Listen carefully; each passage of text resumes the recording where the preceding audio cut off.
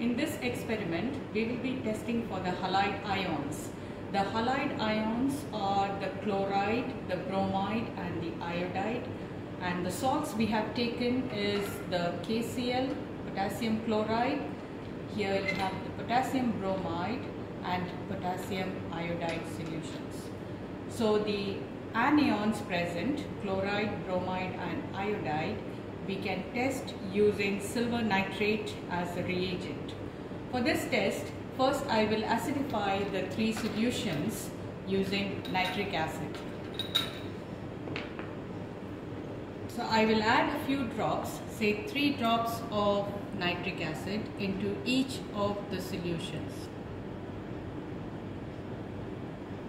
just to acidify it, because I am adding silver nitrate as the reagent.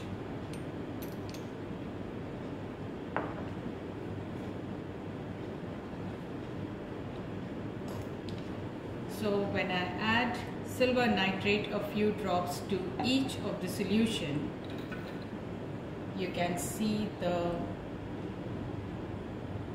reaction occurring.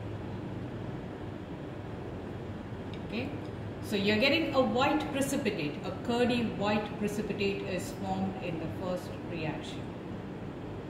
This curdy white precipitate is that of silver chloride.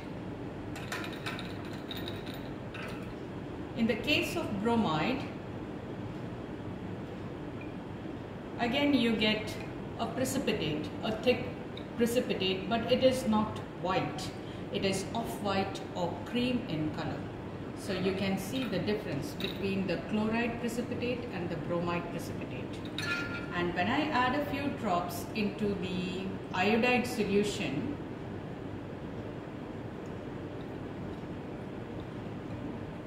again a thick precipitate, but this time it's more yellow in color.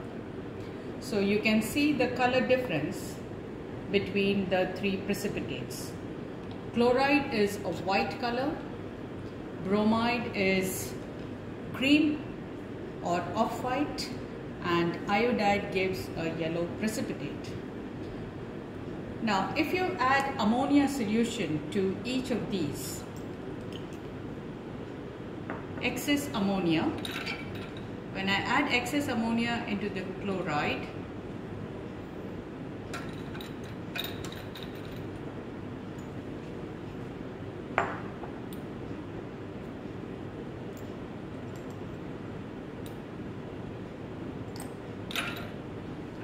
and shake it,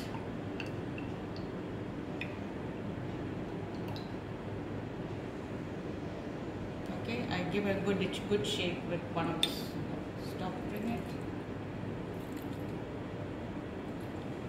You can see that the precipitate starts to dissolve in the ammonia solution.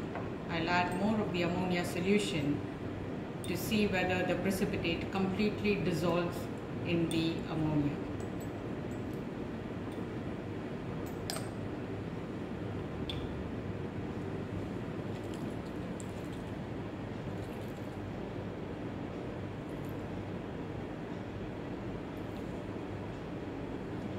So most of the precipitate has dissolved.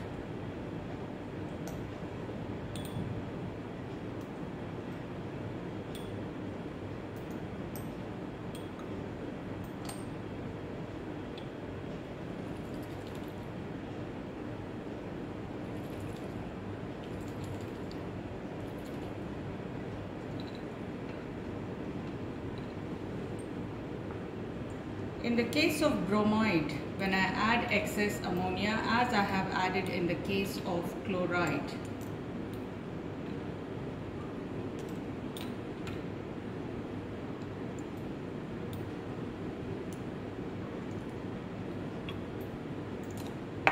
and shake the test tube, you can see the solubility of bromide ions. It's not completely soluble, but you see the chloride has become completely dissolved in excess ammonia. Bromide is partially soluble, but not completely soluble. And in the case of iodide, when I add excess ammonia.